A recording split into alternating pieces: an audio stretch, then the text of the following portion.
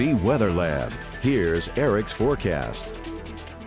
The typical August weather just continues to roll right along for us here in Acadiana. Started off with those hot and humid conditions with highs getting close to the lower 90s, but then as we push into the afternoon, start to see those pop-up showers and thunderstorms developing across portions of Acadiana. That'll continue at least through the next several hours, but should fade after the sun goes down around 8 o'clock this evening. But then we'll do it all over again, at least for the first half of the work week through Wednesday, before things begin to maybe change a little bit, drying out and getting hotter for the second half. So let's take a look across the southeast, and you can see the scattered activity extends all the way back towards Florida, up into the Carolinas, back into Tennessee. So just widespread scattered activity, very summer-like across a good portion of the southeast, as we have this upper level trough, which is helping to get this activity going across a good portion of the region this afternoon. Taking a closer look across the Pelican State shows that we've had those scattered showers in and around Acadiana. A little better rain chances down towards Morgan City, Houma, and over towards New Orleans, and that's where we continue to see some light activity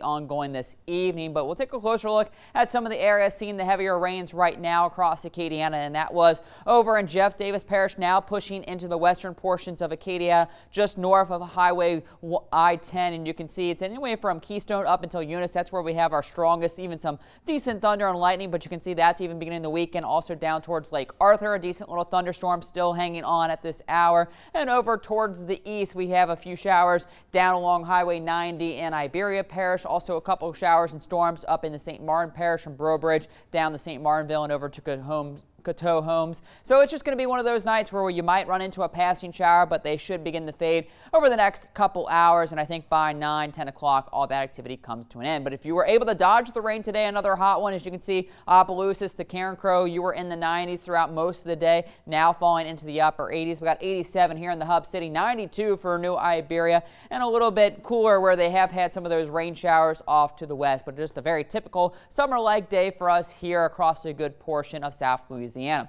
So through tonight, the rain showers begin to dissipate. We start off dry conditions, maybe a coastal shower first thing in the morning, but no real issues for your morning commute.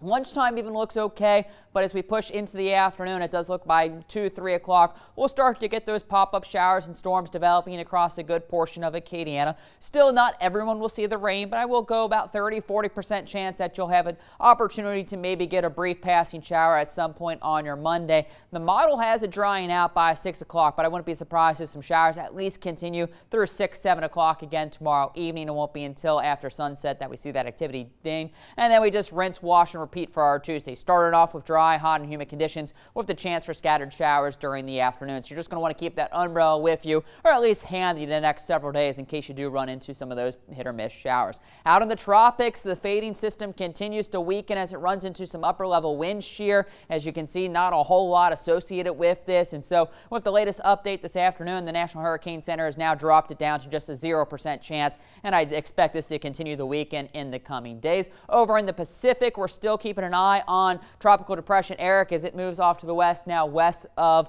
the Hawaiian Islands. As for Flossie, it's now beginning the weekend, not a whole lot associated with it, but still could brush by close to some of the big islands of Hawaii by about tomorrow afternoon into Tuesday. And then we also have Tropical Depression Gil, but you can see not a whole lot associated with that, and that should continue to dissolve by about tomorrow afternoon. But in the big picture, it looks like things are quieting down and no models are showing any activity over the next 7 to 10 days. So that is some good news in the Atlantic. But in the meantime, just a few showers for the next couple hours. Otherwise, a warm and sticky, very typical August night, 74 for that low.